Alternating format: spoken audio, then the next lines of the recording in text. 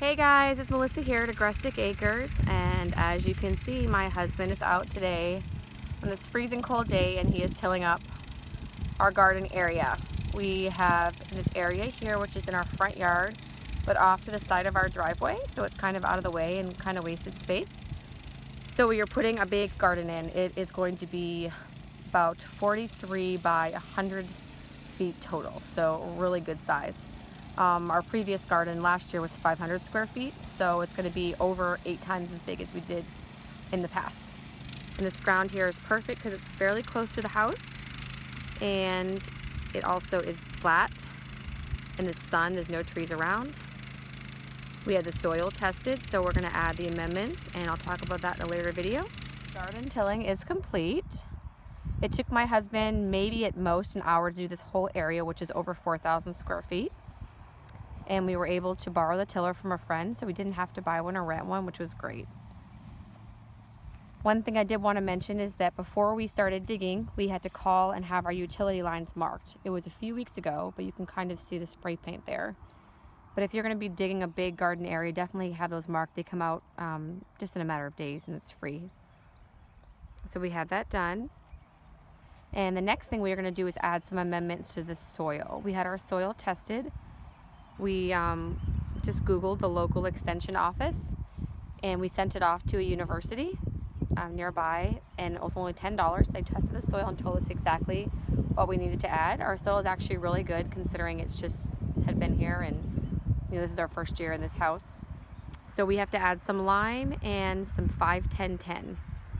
So a few bags of each, and we're going to mix that in and get this ready to go. Probably get peas here in the ground shortly. Now I'm going to take you inside and show you some things we've been working on inside, kind of playing catch up with our videos today. We've just been busy getting stuff done. Alright, so I'm down the basement now. It is quite noisy between the ducks and the chickens and the children above me running around. But I wanted to show you our indoor greenhouse grow area, is what you want to call it.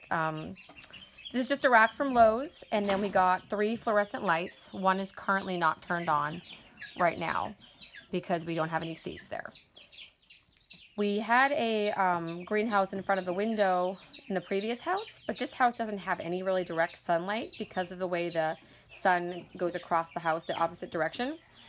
So we set this up, and so far it's doing great. As you can see, we have lots of stuff growing.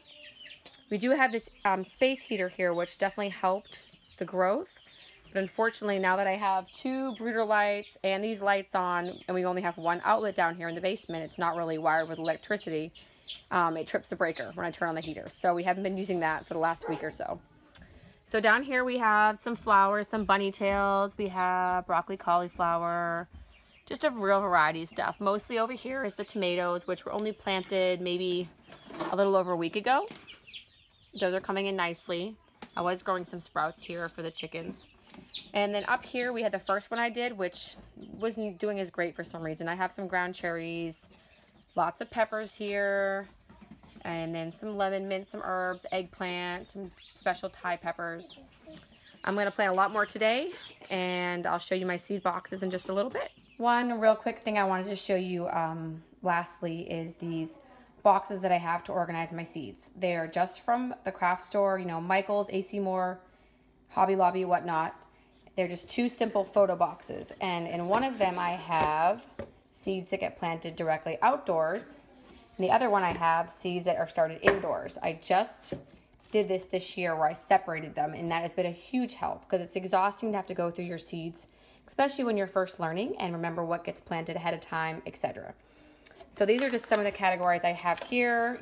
Beans, I think is up here, carrots, corn, you can see just the ones that we are using here at our home, and these are the ones that start inside.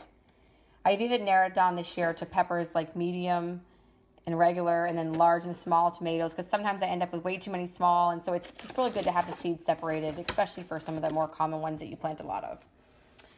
Another way that I keep organized is I have a little list that I made just for my indoor seeds, what gets started when, just kind of a basic thing to help me stay reminded.